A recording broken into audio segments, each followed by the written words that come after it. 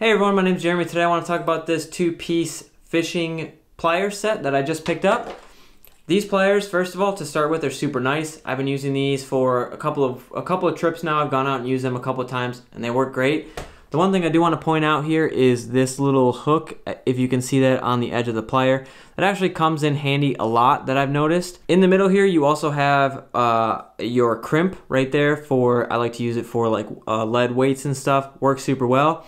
And then the other thing I want to point out, hopefully you can see in there those couple of screws. So these ends are actually replaceable, which is great. So these will last for a long time. When the ends wear out or if the tip breaks off or something like that, you can just replace the tips without having to replace the whole pliers. They are spring loaded, so you close them and they open right back up, which I find super convenient.